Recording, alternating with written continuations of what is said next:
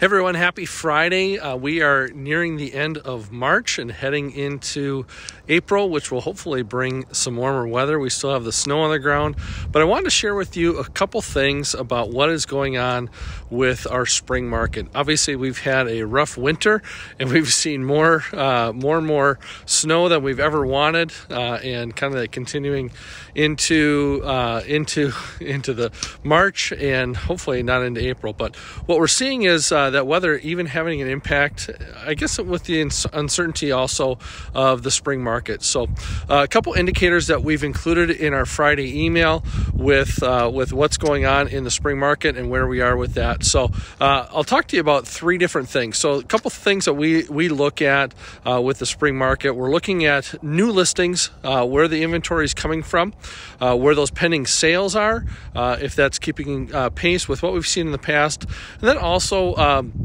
with the new listings and the pending sales, where we are with inventory as a whole, and that's really kind of the absorption rate.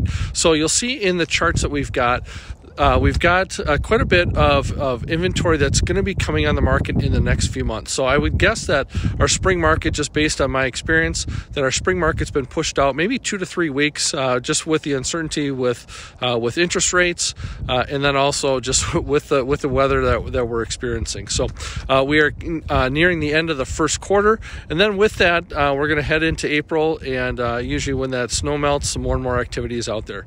From a personal standpoint, we are seeing more and more properties coming on the market, and then also more competition even with the higher interest rates for buyers looking at properties. We've had a couple of our buyers that have submitted offers on properties and lost out with multiple offers. We're seeing 10, 12, 15 offers still with that, and that's just a function of supply and demand. So unfortunately, the market is more competitive, but with that, we're also seeing more strategies that buyers are open to, giving you as a seller more time and flexibility to go find a home of your choice. So we're incorporating some rent-back agreements, some move-in agreements, those type of things for our buyers and sellers. So certainly reach out to us if we can be a resource. Again, that's kind of what's going on in the spring market. It's cold, and hopefully we see some warmer weather and that snow melting in the next few weeks. And then, unfortunately, we're going to see that spring market take off in April. Take care. If there's anything we can do to help you out, certainly reach out. 612-817-7955